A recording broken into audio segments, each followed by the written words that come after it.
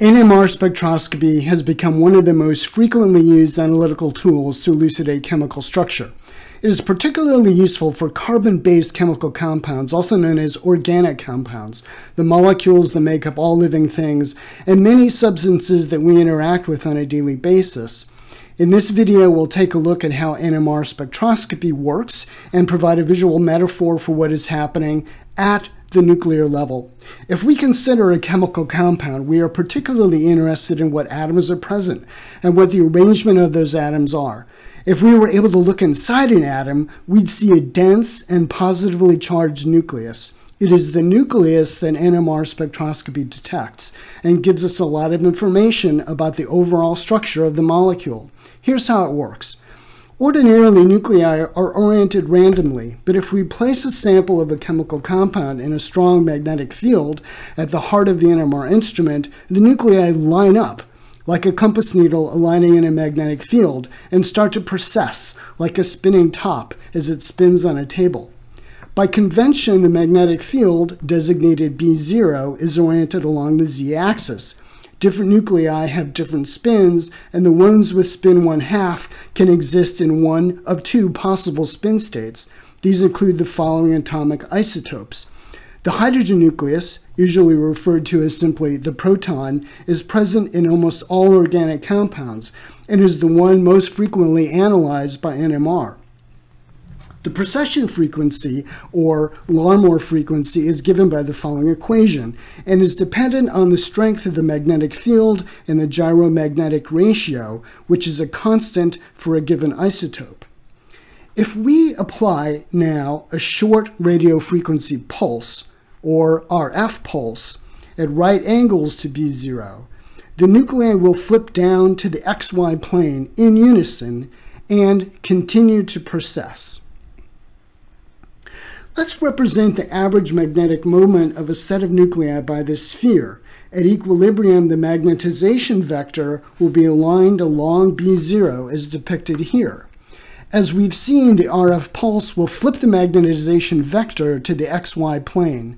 The rotating magnetization vector induces a current in a receiver coil. This signal is detected and amplified. We can see that the oscillating signal sweeps out a sine wave with decreasing magnitude as the nucleus realigns with the magnetic field B0. This wave is called the free induction decay, or FID. If each proton sweeps down an FID at the same frequency, then each proton would look identical, and we wouldn't be able to learn anything about the overall structure of the molecule. But here's the key. Each proton is in a unique chemical environment. Let's consider two protons in different parts of the molecule. Each will be exposed to a different magnetic field depending on the electron density distribution. The electron creates its own magnetic field, which opposes the applied magnetic field B0. A proton with a high electron density around it experiences a lower magnetic field and therefore a lower Larmor frequency, and a proton in an electron-poor environment has a higher frequency. Typically, protons in an electron-rich environment are referred to as shielded, and those in an electron-poor environment are referred to as deshielded. Aromatic rings, such as benzene, can induce their own magnetic fields, which can further modify the magnetic field around the proton. Now, if we pulse these with an RF pulse, we will get two signals in our FID, one oscillating at a high frequency and one oscillating at a low frequency. The FID is a representation of the wave in the time domain. The Fourier transformation mathematically converts this to the frequency domain, which allows for a visual representation in an NMR spectrum, with the shielded protons giving peaks at the right side and the deshielded protons giving peaks on the left side.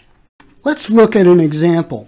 Here's a simple molecule with hydrogens in 5 different electronic environments. Each type of proton will experience a slightly different magnetic field strength and will precess at its own frequency, giving 5 overlapping signals in the FID. After Fourier transformation, we will get a spectrum with 5 peaks, each peak representing a proton or set of protons in a particular chemical environment.